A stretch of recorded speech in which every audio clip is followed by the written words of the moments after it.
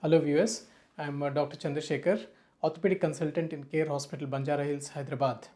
Today we shall get to know about osteoporosis and what are the various treatment options. So osteoporosis is nothing but reduced calcium and phosphorus leading to weak bones. So the biggest risk of osteoporosis is fragility fractures or insufficiency fractures, wherein the patient may have fractures with even trivial trauma because of the weakness in the bone. Broadly, the osteoporosis can be categorized as primary osteoporosis or secondary osteoporosis. Primary osteoporosis is something which happens with age, and it is most commonly seen with female sex because of the hormonal changes which happen following the menopause.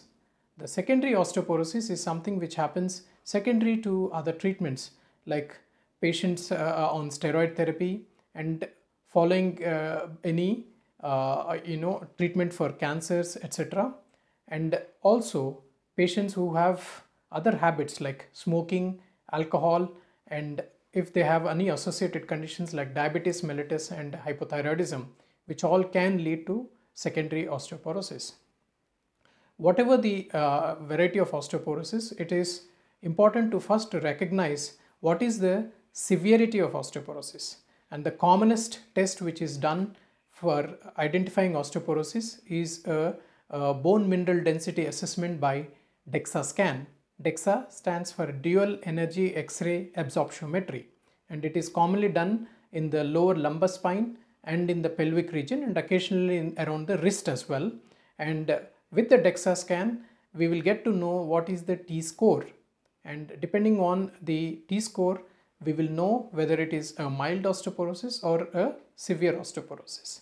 And with regards to the treatment options, the first and foremost treatment is putting the patient on calcium supplements, and before that the patient has to undergo certain lifestyle changes. They have to improve their nutrition, do regular exercises, and refrain from habits like smoking, alcohol, etc., and keep the other medical conditions like diabetes mellitus and hypothyroidism under control.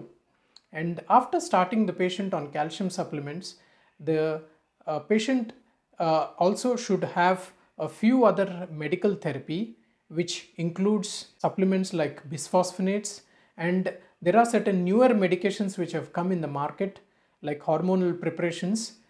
One of the commonest one is the denosumab, which is given on a 6-monthly basis, and the other preparations are the parathormone supplements like teriparatide.